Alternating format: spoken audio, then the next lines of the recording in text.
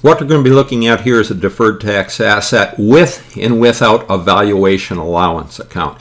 Now, we'd set up this valuation allowance account for this deferred tax asset when it's more likely than not, or a greater than a 50% chance, that you will not be able to realize some portion or all of this deferred tax asset.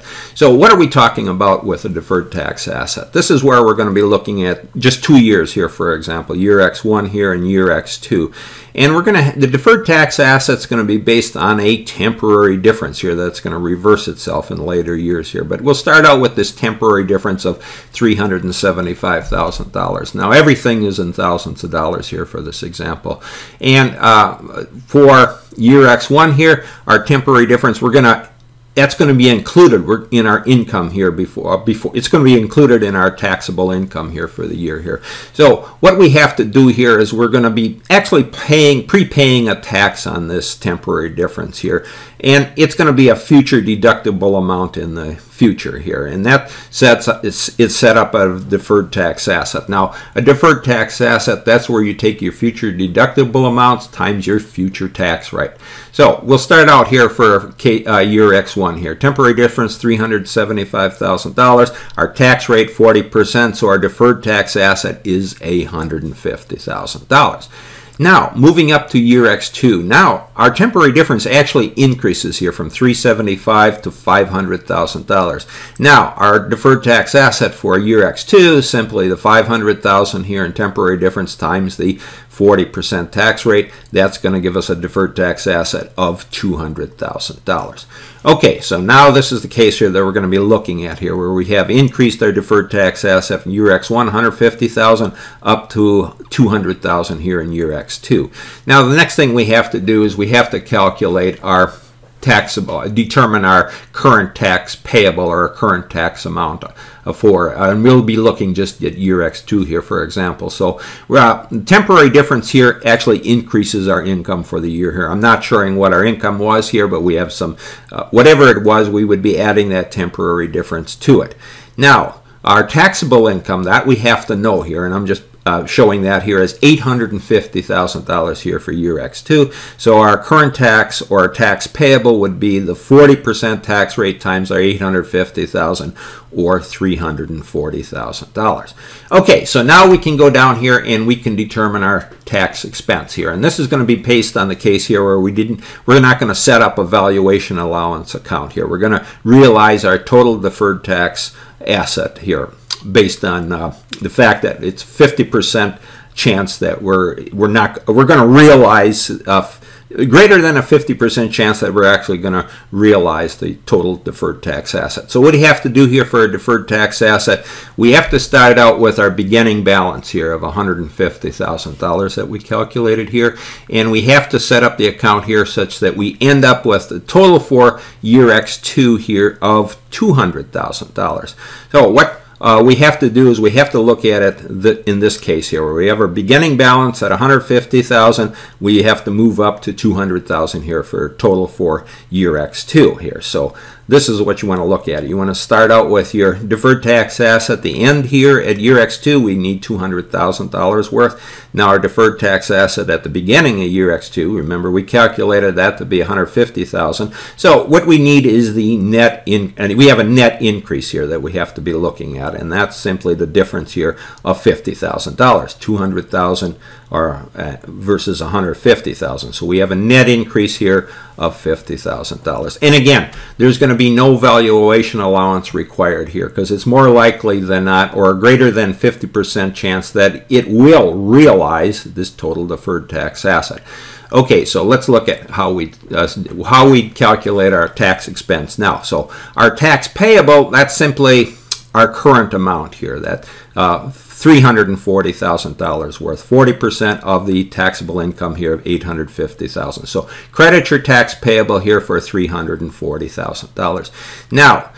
Now we can calculate our tax expense, knowing what our deferred tax asset is here and our tax payable. So really our tax expense becomes a plug, or plug the balance. We start out with our tax payable here, credit amount here, That's a liability here on our balance sheet of $340,000. And now we have to subtract out our debit. And now remember, a deferred tax asset here reduces our taxes. And there's a debit amount here in the deferred tax asset. And what we're going to be looking at is simply for this year X2 for our tax expense is going to be the incremental the net increase here of $50,000. Simply the increase from $150,000 to $200,000. So this is what we're going to be using for reduction of our tax expense here, the $50,000. So going over to our tax expense, we're going to debit that here for $290,000. That's for year X2, and that's on our income statement.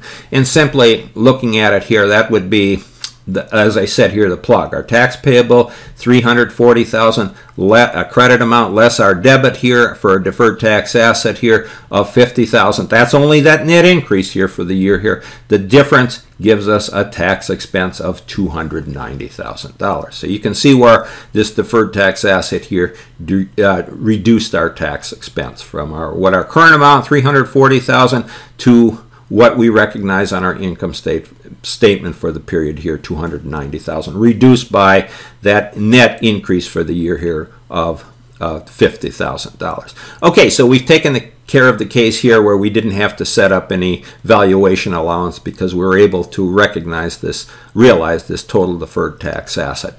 Okay, now let's go over and look at the other case here where we're going to set up the valuation allowance, and we're going to be working with the same numbers here.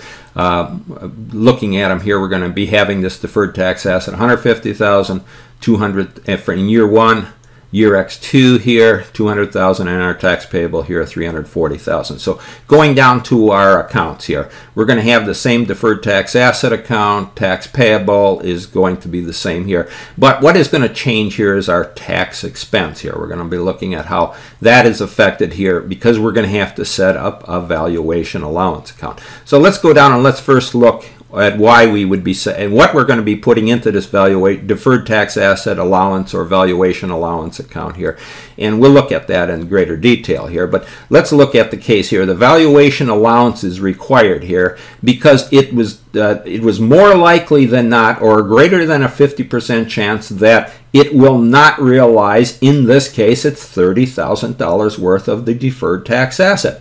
They're estimating that a greater than a 50% chance that they're not going to be able to realize 30% of that deferred tax asset that we have. So let's go up and let's look at how we set up that account here. So deferred tax asset allowance or valuation allowance account here is going to reduce our deferred tax asset. It is a contra account here, and the point is that it reduces the deferred tax asset. You can just look at your debits and credits here. Debit here for deferred tax asset is a debit minus here for the contra deferred tax allowance account. And the credit here is any increase in a deferred tax asset. A credit plus here reduces the deferred tax asset. It's a contra account here. Okay, so what we were sitting with in our account here for a deferred tax asset for the total amount here of year X2 was that $200,000. Now we set up, we're not going to be able to realize $30,000 of that $200,000 worth of deferred tax asset. We credit here our deferred tax allowance account here for $30,000. So what it's doing here, this amount of deferred tax, what it does is the amount of deferred tax asset loss of the benefit. This is really showing the loss of the benefit here that we have at a deferred tax asset. So our valuation allowance reduces a deferred tax asset carrying value here to the realized amount here. So what we have here is our carrying value here is $200,000.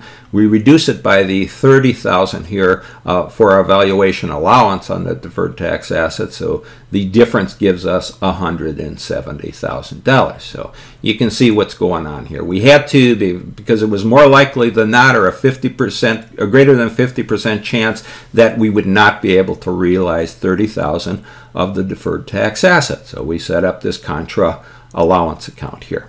Okay, so what would the how does this contra allowance account affect our tax expense? Okay, so we have a credit here of $30,000 here, which reduces our deferred tax asset from $200,000 to $170,000. So what we need is a debiting amount going into our tax expense here. I have broken it out here, we could include it in our first account here for our tax expense. But debit here for $30,000 here.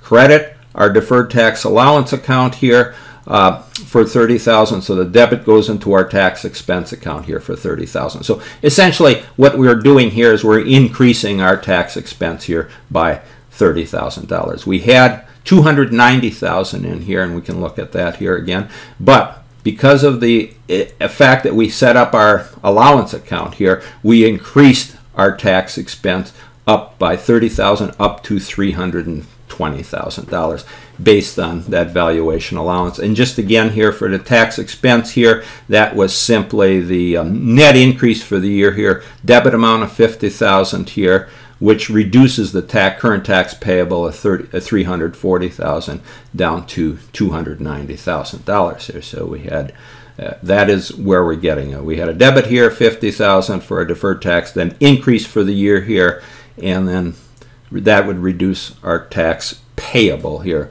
by $50,000, and that we recognize as tax expense on the income statement $290,000.